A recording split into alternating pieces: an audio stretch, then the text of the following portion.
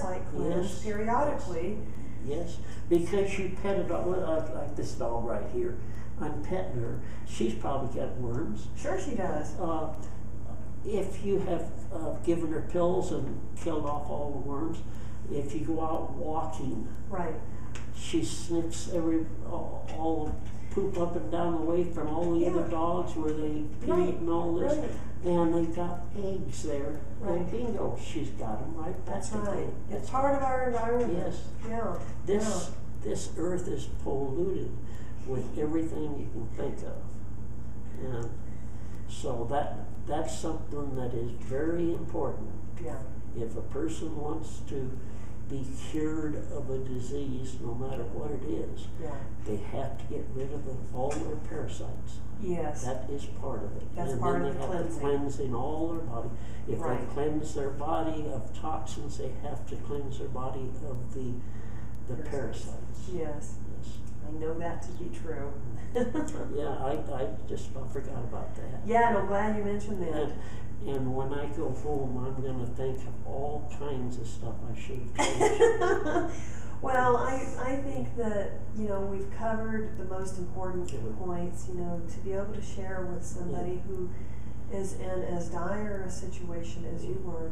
One, to be able to convey some hope, and two, the method of what you actually did, and now you're cancer-free. So it is a gift that you're giving to anyone who happens to see this video, and thank you. Anybody that sees this,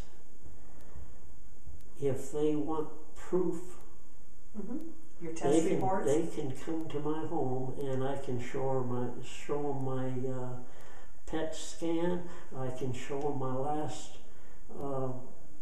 X-rays, where it comes right out and says that there's no disease, and the PET scan says there's no, what do you call it, malignancy. Right. None. Given that you had a tumor that was half the size of your hand. Half of the palm. Half of the palm of your hand. And now it's gone. It doesn't show in the X-ray they gave me in January. They gave me the PET scan and the X-rays on the same day. Yeah. And it shows no nodules or tumors. That's amazing. It's completely gone. So they just sort of dissolved and got eliminated? Where did they go? the water and the program kill the cancer. The tumor is the growth of the cancer, and it's flesh too. Yeah. And they kill the cancer so that your body it absorbs it. That's the word, absorbs. Absorbs and eliminates the tumors, and out they go. Out they go. That's part of your detoxification. Yes. And my lungs were terrible to start with. They were black. And then they had the tumors, it was black from my smoking days.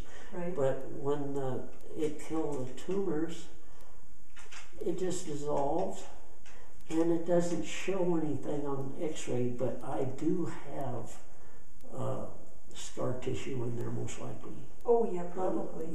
The thing is, cancer takes a toll on your body. It's taken a toll on my brain. Right. I'm a disaster from here up.